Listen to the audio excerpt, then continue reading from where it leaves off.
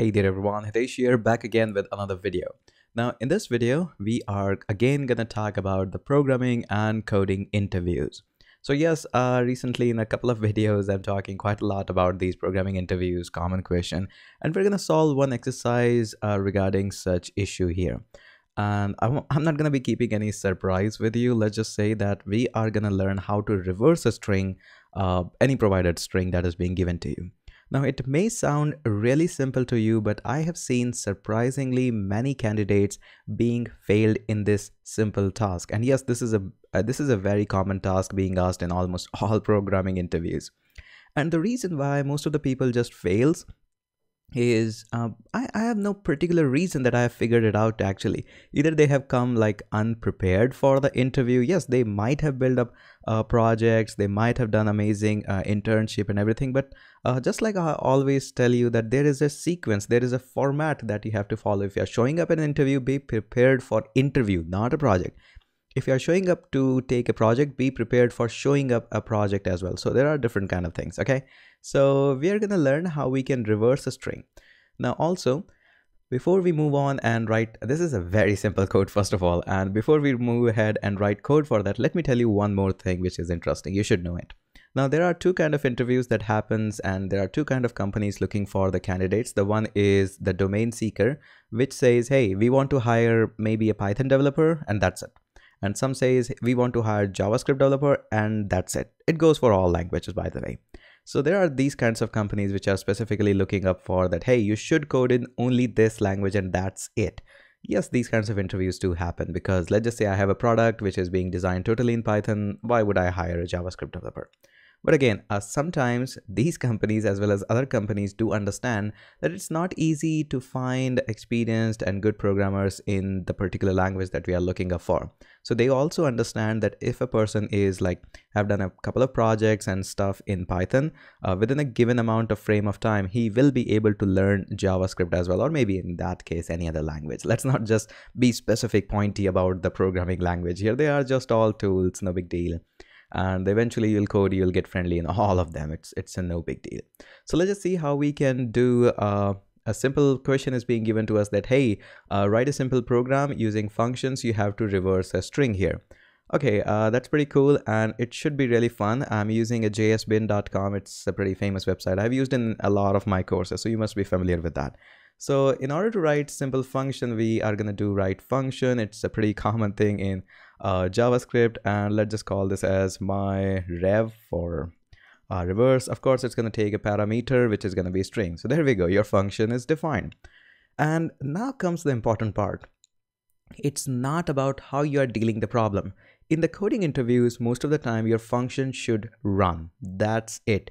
And of course, there are like 2 or 3 ways how you can handle this particular problem. At least I can say, I can figure out like 3 ways to handle this problem. At least the bigger and experienced programmer than me might be saying I have 5 ways to handle these things, or maybe 6 ways to handle these things.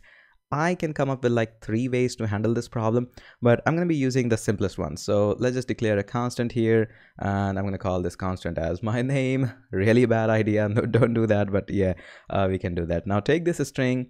Now there is no such function that you can do just like reverse. It's not there, unlucky for us.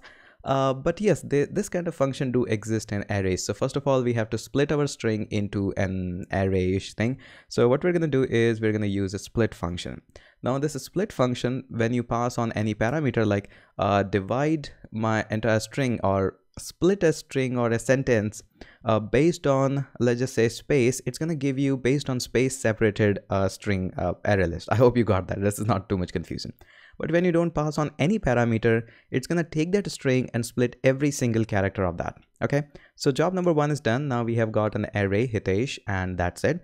So now next thing that you can do is simply you can reverse this, and that is pretty easy. Now you have got the option to reverse, if I can type that correctly, reverse it. Okay, and you might be thinking job done, but not done. The approach that we are following here is, first of all, take a string, split that into an array, reverse that array, and now we have to join that again back into a string. And that shouldn't be a big deal. It's pretty easy, and we are going to just return this.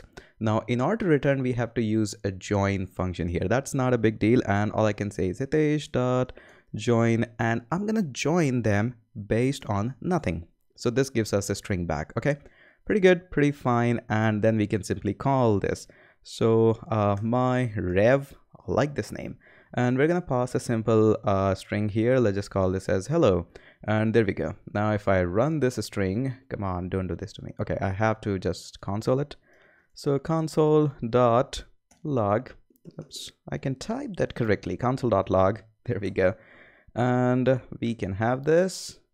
So where is my console? There we go. And if I run this, I got a syntax error. Okay, I missed an S. what a miss there. Okay, run that and we can see that there we go, hello, oleo, whatever that is.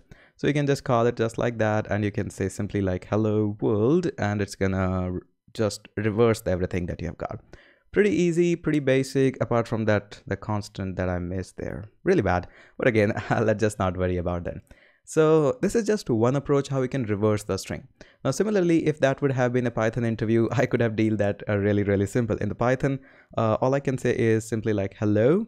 And the easiest trick, this is not invented by me, this is already around the programming community, everybody knows it. Just to give you a context, not being designed by me. Okay, so what you can do, you can use splicing technique to reverse a string. This is the most common and I use it. It's a colon and a -1. We are just leaving start n and we are basing on the steps. We are just reversing it. So it's a pretty common thing. You can just do that. This is just one of many ways of dealing these problems. Okay, I can just probably code that into like many other programming language, but that doesn't make sense. If you have a command in any language, Java, JavaScript, Python, PHP, you should be able to design such kind of easy function. For the interviewer, this is the most common thing, that if somebody cannot do this kind of task and has showed up for that language interview, probably he's taking us like too lazy or he's not at all prepared. So go ahead and do exercise for these kinds of things. The important thing is how you think with the programming language. It's not about language. It's not about how you're dealing even with the situation. The major thing that the companies are looking up for, it should work. It should be done. Okay. So pretty common exercise, and I hope these videos are helping for you. If these all videos are helping for you, please notify me in the comment section below. This is only feedback that I get, and I do really appreciate all the love that you're showing at this channel. Do share it with your friends as well. Let's make this channel a little bit teeny tiny popular as well. I appreciate your feedback. Do hit the subscribe in case you enjoyed this video. And just with that, I'll surely catch you up in the next video.